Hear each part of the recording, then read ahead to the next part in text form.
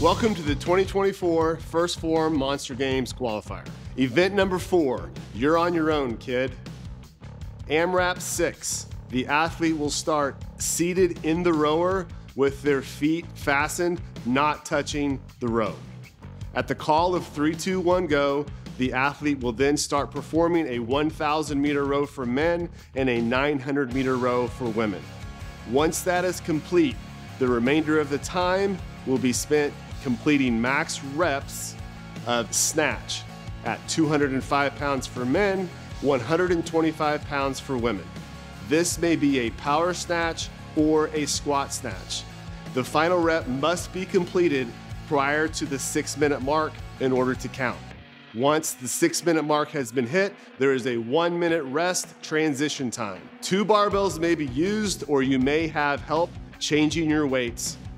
After your 1-minute transition, the athlete will start seated in the rower with the feet strapped in, not touching the handle. Once the AMRAP has started, they may start their row. Men are rowing 500 meters, women are rowing 450 meters. Once this has been completed, the athlete will exit the rower. With any remaining time, they will complete max clean and jerk reps at 255 pounds for men, 155 pounds for women. This may be a power clean or a squat clean. It may be a push jerk or a split jerk.